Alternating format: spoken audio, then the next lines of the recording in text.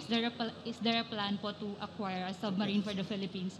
Is there a plan po to acquire a submarine for the Philippines? And if yes, po, any progress po? There is a plan, but it's still being developed dahil ang commitment para mag-operate ng submarine is not a small commitment.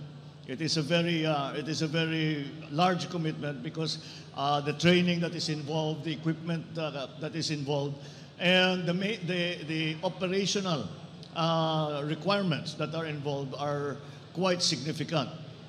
So it is still part of our plan, but right now we are in the middle of developing mostly our anti-submarine capabilities.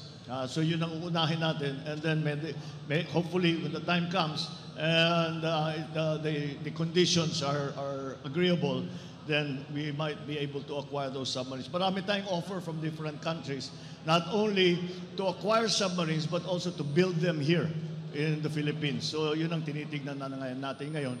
Dahil malaking bagay yun if they are built here, and we can actually build submarines here and provide those submarines to other countries, then that's another source of jobs and of income and increased capability for our Navy.